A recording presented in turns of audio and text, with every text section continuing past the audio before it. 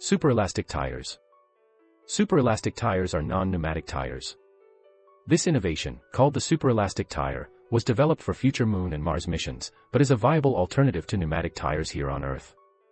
The novel use of shape memory alloys capable of undergoing high strain as load-bearing components, instead of typical elastic materials, results in a tire that can withstand excessive deformation without permanent damage. The superelastic tire offers traction equal or superior to conventional pneumatic tires and eliminates both the possibility of puncture failures and running underinflated, thereby improving automobile fuel efficiency and safety. The wheels of rovers have been one of the biggest technical difficulties encountered on the space missions. There's a substantial damage through the rough Martian terrain. Even on flat hard ground, the rover has a top speed of just 0.15 kilometers per hour. Yet the snail's pace still had enough force to tear holes into the aluminum wheels of the rover. The engineers have some strict criteria that made the job more difficult. The wheels need to be stiff enough to support the weight of the rover. At nearly 1 ton, that isn't an easy task. The wheels need to be as light as possible to reduce launch costs and must be able to maintain traction and navigate the unpredictable Martian terrain. The new Curiosity rover is much heavier.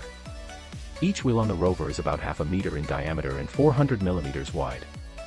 Milled from a solid block of aluminum, the Mars rover wheels are milled down to just 0.75 millimeters thick over the majority of its circumference. Damage here isn't all that surprising. 0.75 millimeters thick is the same thickness as a credit card. Temperatures on Mars can dip as low as -130 degrees Celsius. Temperatures this low would transform rubber from an elastic material capable of absorbing stress to a brittle glass-like material, making it useless for this application.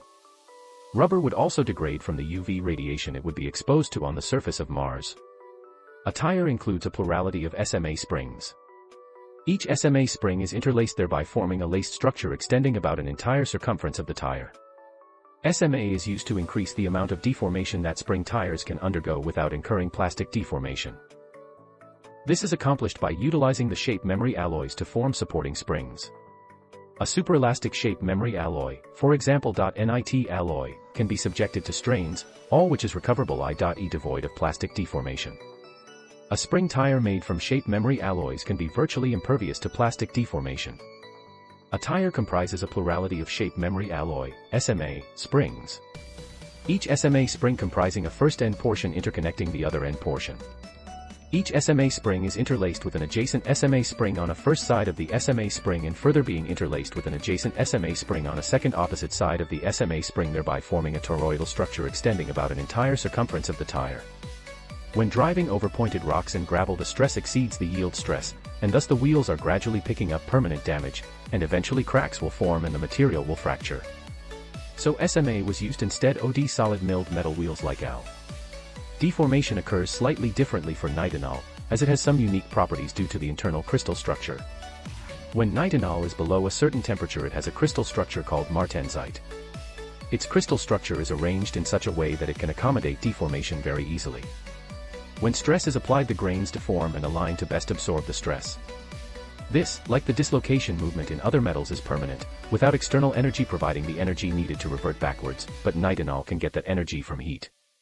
Upon heating, the nitinol forms austenite, an ordered and regular crystal structure, which effectively resets the crystal structure, and when the nitinol cools again, the nitinol remembers its original shape.